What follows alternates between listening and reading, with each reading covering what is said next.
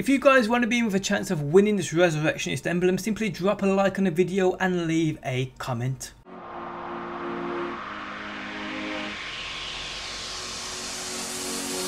What's going on, guys? Today I am back with another Destiny video. Okay, so what I want to talk about today is something that dawned upon me last night after creating my first video covering the Age of Triumph teaser we got last night. If you missed that video, you will find it linked in the video description. Okay, so today I want to talk about the two types of raid primary weapons coming from the recreated raids, the Vault of Glass and the Crota's End raid. Now bear with me here. The reason I say two types is because yesterday during the teaser we saw a new kind of Fatebringer.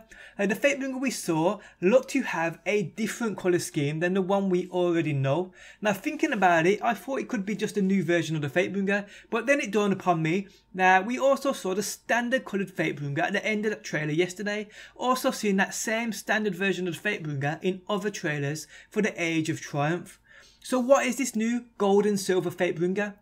Now I've made a concept of how I believe it will look in your inventory, which is on screen now. Now it's possible that this Fatebringer is one of a few things. Here is what I think it could indeed be. With Age of Triumph, will we get new ornaments that can be applied to legendary raid weapons that give them this distinct look? This will be the first we see this instance where ornaments can be applied to legendary weapons. But hey, why not start with Vault of Glass or raid weapons? I mean, it makes sense. I think they may have said something about this in the past, but do not quote me on that. Now it could be an exotic version of the Fatebringer, which I've seen many people speculate about. The exotic version having that arc burn, while the standard version which drops does not. The standard one which we see in the end of this Age of Triumph trailer.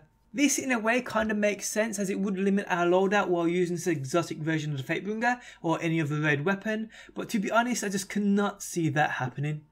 Now another thing it could be is a challenge mode reward.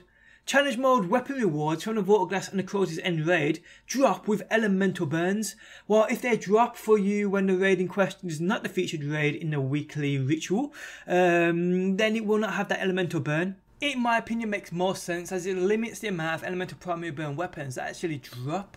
And in my opinion, Bungie and the reason they stopped elemental primaries in year 2 and 3 in bulk from being obtainable is because they honestly know the effects they have on the game from a PvE standpoint.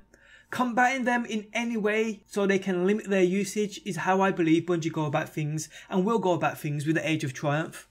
Now what people might be thinking is, well, when it comes to Crota's End and Vault of Glass for the weekly ritual, it's fine having elemental primaries drop as rewards, but what happens when it's the King's Fall or Wrath of the Machine raids, as they never actually offered elemental primaries to start with, which is true. But yesterday we saw what looked to be the anguish of Dryston shooting arc elemental bullets, seen on screen now by the blue coming from the weapon. Now like I said in my video yesterday, this could be a million miles off, but it does kind of make more sense now when you think about it in reference to elemental primaries dropping from challenge mode. But hey, this is just my opinion. But let me know what you think about this down below in that comment section. New ornament, challenge mode reward, or a new exotic, what do you think? Now last thing I want to cover in this video before we end is something I missed from the trailer yesterday, but it was pointed out to me by a pal of mine. We got a brief glimpse of the new Suicide Regime exotic ornament, seen on screen now at the bottom of this screenshot.